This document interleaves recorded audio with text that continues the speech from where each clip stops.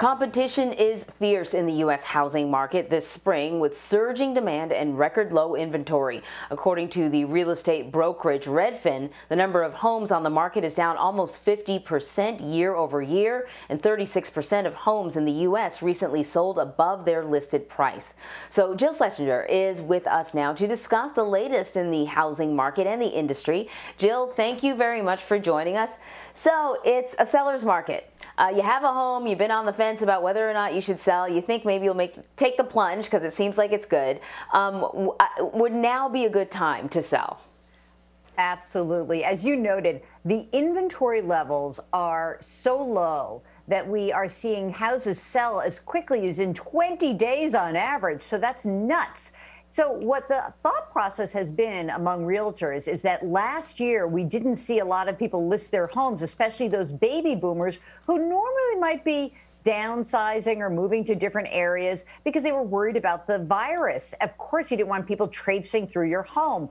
But now we see that inventory levels plunging because of all the activity, as a lot of actually would-be millennials and younger Gen Xers get into the market, gobble up what's on the market, and really the levels have pushed prices up all over the place, except for those cities that we're seeing previous booms, like the New York metropolitan area, the Bay Area. Some of those inner cities areas actually have seen a little bit of a dip in their prices, although that's starting to climb back as well.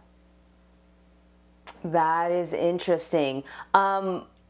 Speaking of interesting, are interest rates also part of the reason that we're seeing this? Either that they're particularly low and also a fear that at any point they could go up because they've been low for a really long time? Well, I think that interest rates have played a role in this. But again, this was about almost a panic that took over last year because people realized, wait a second, I can work from home, right? And many people, I should say, about 20% of workers are working from home. Or I need more space. My kids are learning at home, and they look to expand. Now, at the very same time, because we were in the middle of a crisis, the Federal Reserve had pushed interest rates down. Interest rates overall were plunging because economic activity had frozen up. So you're absolutely right. Low mortgage rates, a piece of the puzzle, not the only puzzle, and not the only part of the puzzle. And what's kind of interesting now is that I'm hearing from people on my podcast, and they're like, you know what? I don't know if I want to get into a house because mortgage rates are all the way back to 3.25%. That's still really low, gang. So if you can afford it, if you can run those numbers and make it work at 3.25 or 3.5%, these are still very low levels. So where's the housing market going next? And, how can buyers prepare? Because other than having sort of a stack of money and being ready for a bidding war, I don't know what you do. I want to find that stack of money, so that's a good point.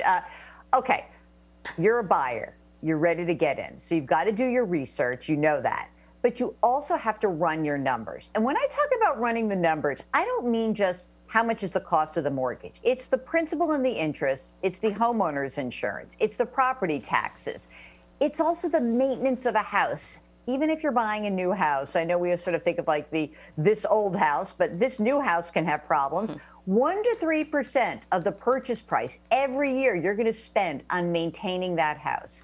So you've got that, you've got those numbers in hand, and then you've got to be patient. You may want to expand the geography because I think that if many people now have the ability to work from home maybe 2 days a week or 3 days a week, this would lighten the load of a commute that might make you say, I don't want to live 60 or 70 miles away. Do look into all of these interesting areas where a lot of municipalities are offering money to move. City of Baltimore is saying, hey, come move over here. Don't go to D.C. We'll give you $5 grand towards the purchase of your house. So there are a lot of options out there. I think including your stack of money, which we hope you find soon, bring that case full of patience. Me and you both. Jill, thank you so much.